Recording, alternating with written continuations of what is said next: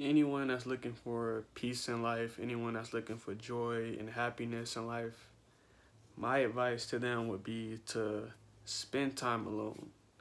My advice would be to sit in solitude and enjoy your own company. Because for me, that's where I felt the most peace in my life, is when I spent time alone and sat with myself in solitude. That's where I felt the most happiness in life. That's why I felt the most love in my life, is when I spent those times alone, because there's so many other outlets to receiving that love and feeling love. There's so many more other outlets to feeling that peace. There's so many other outlets to feeling that joy and happiness in life. You know, you have friends that can make you happy. You have family members that can make you feel at peace. You have significant others that can make you feel loved. And when you have so many other outlets to help you feel that peace, love, and happiness inside, like, you begin to always seek that love from those people. You begin to always seek that peace from those people. You begin to seek that happiness from those people. And I sometimes make that mistake as well. Like, I'm currently going through a breakup right now myself, and like, I'm literally in those moments where, like, when I'm not feeling love, when I'm not feeling peace, when I'm not feeling happy, what I want to go do is text that significant other, text my ex, text that person that was making me feel love, that was making me feel happy, that was making me feel peace. And it's also like I'm at a point in my life of understanding that, like, I can't rely on other people for my own peace. I can't rely on other people for my own joy, for my own happiness, for my own love. So that's why whenever I'm feeling unloved, whenever I'm feeling like unhappy or anything like that, I just sit in solitude. I'll meditate. I'll go play basketball. I'll go do something I love and enjoy doing that makes me feel peace, that makes me feel love, that makes me feel happy. And the more that I do those things, the more that I spend time with myself, the more that I sit in solitude, the more I'm getting back in touch with that peace that's already inside of me. The more I'm getting back in touch with that happiness, with that joy that's already inside of me, rather than relying on other people and things to make me feel that way inside. And that's honestly the key to everything. And that's honestly the key to taking back control of your life.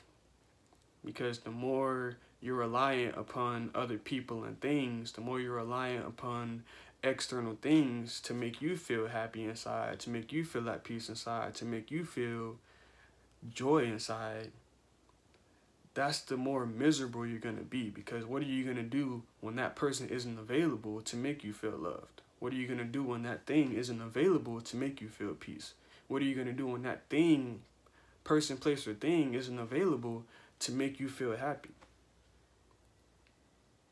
If all you're doing is relying on external things to make you feel those emotions, then you're going to live a miserable, I can't even get it out. You're going to live a miserable life, because those things aren't going to be there for your every want and need in every moment. You may need peace right now in this moment, and if that thing isn't available, what are you going to do? You may need love right now in this moment. If that thing, person, place, or thing isn't available, what are you going to do? It's okay to have external things add to that peace you already feel, add to that happiness you already feel, add to that love you already feel. But it's not okay for you to not feel any of those things as an individual and then seek those things outside of you, because that's what leads to addictions. And once you're addicted to something externally, that's what's going to lead to that aggression. That's what's going to lead to that attitude, because now you're getting mad at someone outside of you for not helping you feel peace. Like, how can you get mad at someone else for not helping you feel some kind of way that you want to feel? That person isn't you. That person isn't responsible for how you feel. Only you are responsible for that. So, again, man, my advice for anyone that's unhappy in life, that isn't at peace in life, that, you know, wants to feel more love, like, just sit in solitude, bro. Sit with yourself. and like just do things you enjoy doing.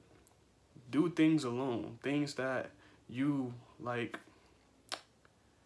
love doing. I don't care if it's video games, I don't care if it's sports, I don't care if it's watching movies, I don't care if it's cleaning, I don't care. I don't know or care what it is.